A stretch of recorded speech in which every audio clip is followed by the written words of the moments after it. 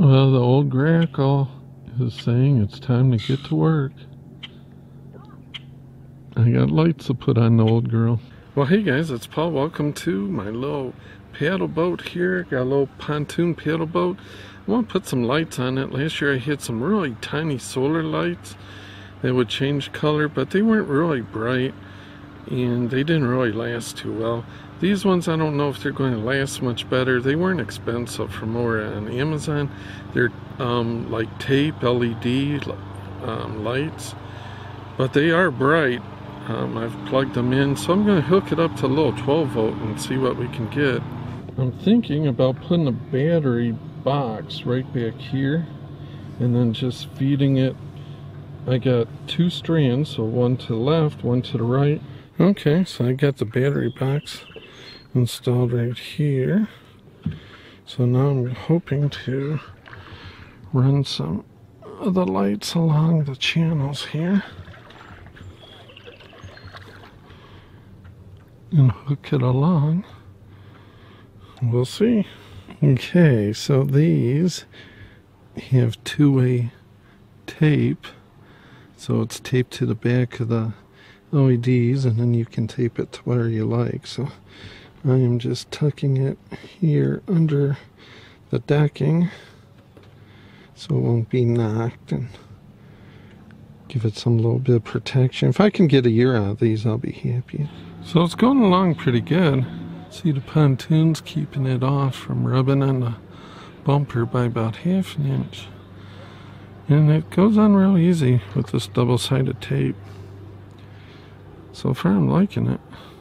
Mr. Grackle, or Mrs., she's been feeding her babies in the tree and giving me what for if I take a break. Okay, so I've got both the lights run.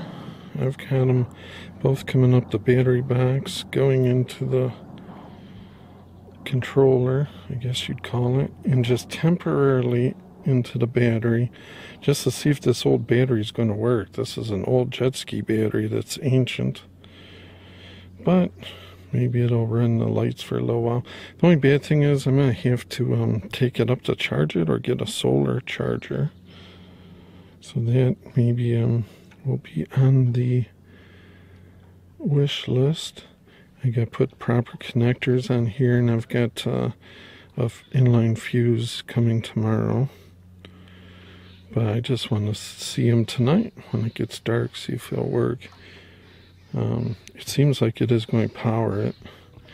They're not going to be very bright right now, but if I hit it, maybe you can see the low lights light up.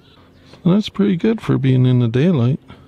So before it got dark, I thought I'd just show you the controller. It's like you've got a whole range of functions for these things, and they were pretty cheap, so it's going to be really amazing to see how long they hold up for, but looking forward to trying it. Alright, well, there's the finish. It's not very dark out. The sun's just going down, but they seem to be doing pretty good. I don't know if the camera is going to resolve the LEDs. Usually he has trouble with them, but you have to take my word for it. They're pretty bright. I think they look pretty good. And they're programmable, like you saw, so I have to play around with it. It's pretty mesmerizing. I'm happy with them, though. Anyways, it was an easy job. Thanks for watching. We'll see yous.